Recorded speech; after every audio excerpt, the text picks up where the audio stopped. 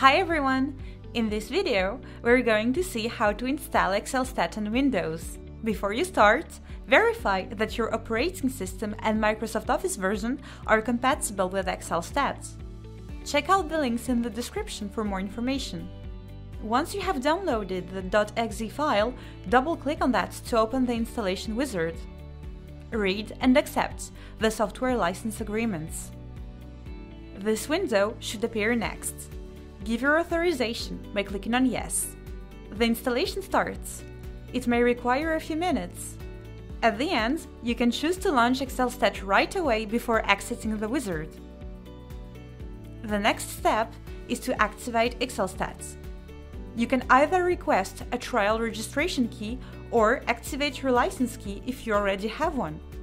Thanks for watching!